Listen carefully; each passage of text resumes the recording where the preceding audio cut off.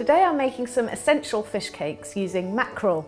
Now I'm going to use 2 cans of mackerel in spring water, which I've just drained. I'm just popping those onto a plate and going to flake those into pieces. And all I'm going to do is incorporate that now with some mashed potato. This is 450 grams of potatoes that I've cooked and mashed down, and those pieces of mackerel are just going to go straight into the pan.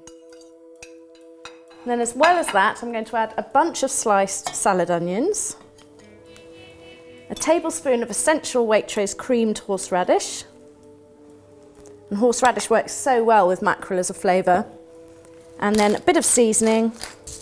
I'm just going to mix the whole lot together.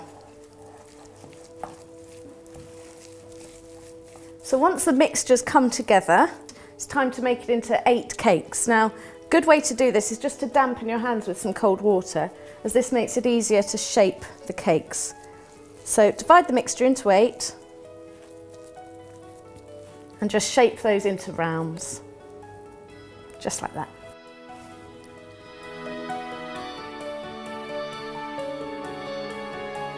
So once you've got all 8 cakes made, you're ready to start coating them.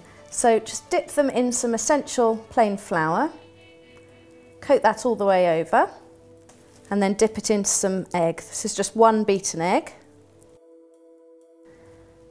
Then into some crumbs, some breadcrumbs, either fresh or dried. Now I quite like to flavour my breadcrumbs with a bit of lemon zest or some chopped herbs. Just gives extra flavour to the whole thing.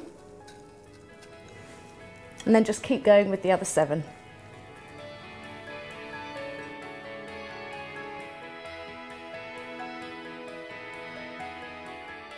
So I'm ready to cook my fish cakes. Get a tablespoon of oil into a hot frying pan and then get the cakes in to sizzle away. I like to chill the cakes before I cook them.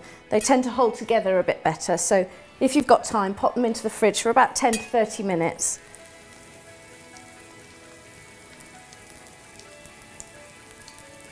When the fish cake's got a nice golden crust on the underside, you can flip them over. And that will mean they'll hold together better too. So these are looking crispy and gorgeous, and they're ready to serve. I've just got some little baby gem hearts there and some lemon wedges, and that's my essential mackerel cakes ready to eat.